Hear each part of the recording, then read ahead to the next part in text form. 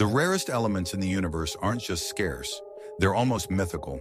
Don't just watch, be part of the journey. Like and subscribe. Start with astatine, the rarest naturally occurring element on Earth. It's formed during uranium and thorium decay, but it's so unstable, it vanishes in seconds. Less than 1 gram exists on Earth at any time. Then there's francium, atomic number 87.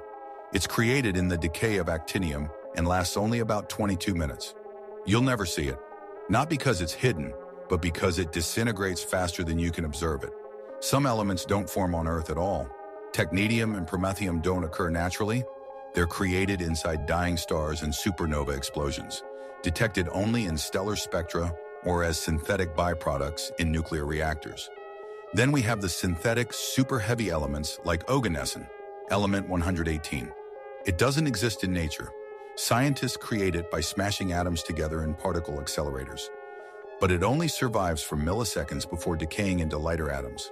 These elements push the boundaries of chemistry and physics.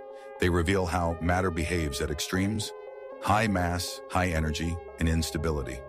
The universe creates these exotic atoms in its most violent moments, when stars collapse, merge, or explode.